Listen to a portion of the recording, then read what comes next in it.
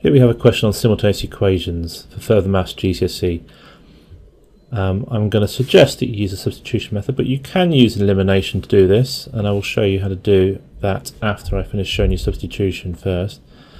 The reason why I'm suggesting substitution is further maths GCSE is extending GCSE towards A-level maths, and substitution is a much more useful method than elimination. Elimination is a bit of a trick we use to do questions that are set up in a certain way very quickly.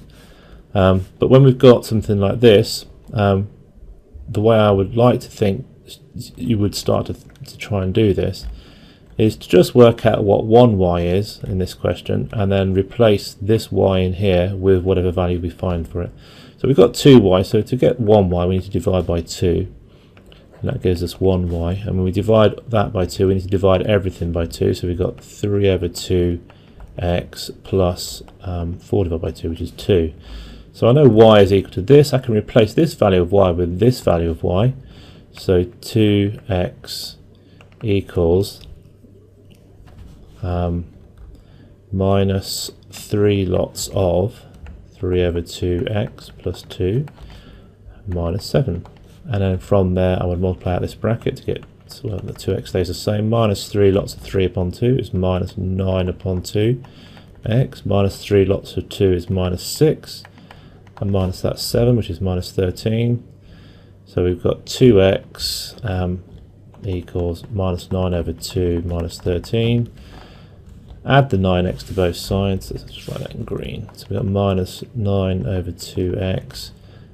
Sorry, plus 9 over 2x, added to both sides, and that gives me, well, 9 over 2 is 4.5, plus 2 is 6.5x, and that's equal to minus 13. So if I want to find x, I need to divide by 6.5, and it just so happens that 13 divided by 6.5, because 6.5 is half of 13, gives us 2, and minus 13 would therefore be minus 2. Once we have the value of x, we can then replace that into our original equation for y. So y equals 3 over 2 lots of minus 2 plus 2. And 3 over 2 times minus 2 is minus 3. 2 times 2, sorry, 1.5 times 2 is 3. So minus 3 plus 2 equals minus 1. So those are our two values. Now, that to me is a proper method to do this. Not being scared of fractions, being able to deal with the substitution is an ideal goal. There is another way of doing it. I'm just going to quickly show you that. I've spent 3 minutes on this so far, so it's not too bad. We could try an elimination method, because with elimination we're used to having the x's and y's on the same side. So we can manipulate this by taking away the 3x. To leave us with that on the top one, and then do the same thing for the bottom one, 2x plus 3y equals minus 7. And from there we can use our usual method, which would be to make one of the x's or y's the same. And seeing as the y's are positive, let's use that. So I'm going to times this equation by 3, and times this equation by 2, and that will give me 3 lots of 2y, 6y, minus 9x equals 12. And times the bottom one by 2 will give me 4x plus 6y equals minus 14. And from there, if I subtract the two equations, then I've got minus 9x take away 4x is minus 13x.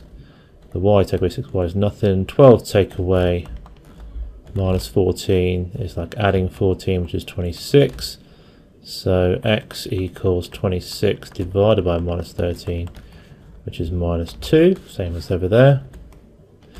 And then from there we would just substitute that value into any of the equations we've got with an x and a y in it, and that will give us the minus 1 value for y.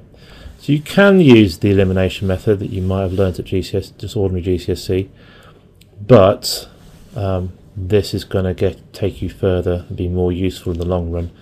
This is a little bit of a fiddle just to do these sort of equations. You can still use it if you're not sure about this sort of method, but this will get you further in the long run.